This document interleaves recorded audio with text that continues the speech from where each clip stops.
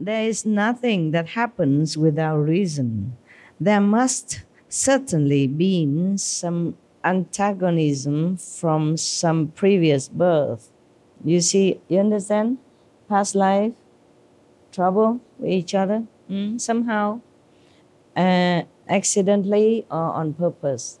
If we did something wrong to someone, even coincidentally or intentionally, we will reap it. Someday, some lives, many hundreds or many thousand years later, it will bear fruit. There is nothing that happens without reason. There must certainly be some antagonism from some previous birth. You see, you understand? Past life, trouble with each other, somehow, accidentally or on purpose. If we did something wrong to someone, even coincidentally or intentionally, we will reap it. Someday, some lives, many hundreds or many thousand years later, it will bear fruit. Like the Buddha said, he just kicked the head of the dead fish, already dead, just to see if he's still dead or not. Then he had headache in the present life when he was Buddha, Shakyamuni Buddha. Many other things, yeah.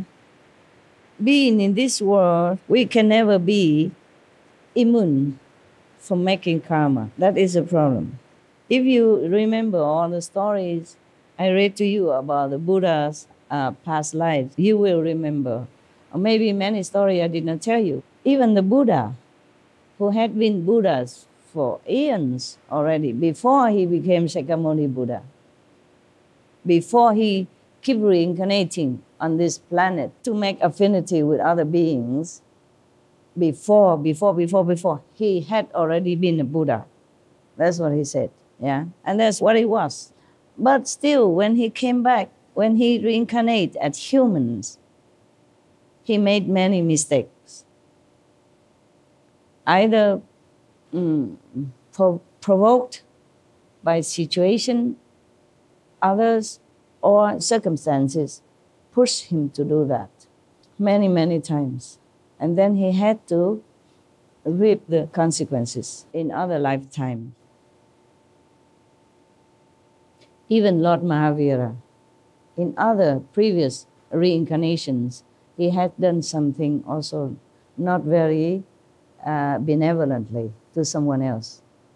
Probably that someone else, if we look further, long time, far into the existence of other beings, we will probably see that that being probably had done something to him.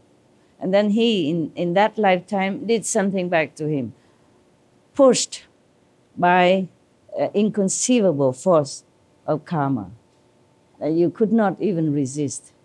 With all your might, with all your wisdom, with all your knowledge, with all your learned and practiced meditation and virtues, you still had to go with that flow, with the karma.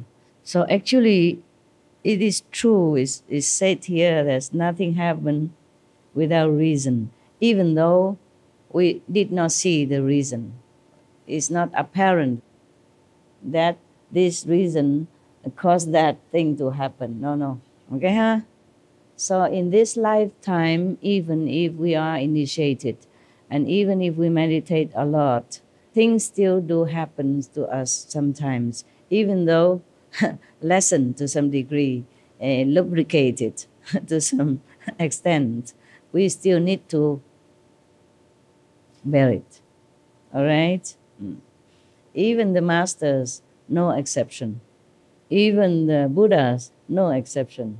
More or less, we do have to pay anything that we incur, any debt that we incur from the past many lifetimes that we don't even remember, or even remember.